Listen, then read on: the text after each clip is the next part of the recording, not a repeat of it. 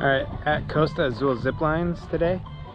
They say no cameras are allowed, so I don't know if I'll actually be able to film anything. But yeah, this is Costa Azul Zipline. I probably won't be able to film anything, so I guess there might be some pictures I can show. If not, we'll just reconvene after. Excelente, Jacob! Vámonos! ¡Woohoo! Muy bien, Jacob! Hasta luego, Cristina!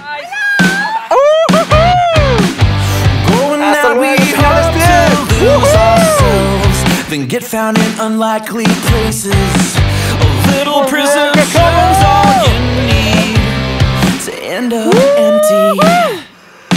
Who really says they have one for the first time at a bar drinking early? Easy enough to say, man, I'm done, and never hear them say, oh honey, if you stay, hey, we go all the way.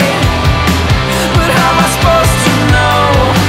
I know when to let the feeling show. So we just finished with the zipline and rappel tour. Really fun. They don't let you bring your own camera, but they do have a guy taking a camera. He does pictures and videos, as you've seen. We'll charge you about 44 bucks for the pictures for one person and a USB to take them home on.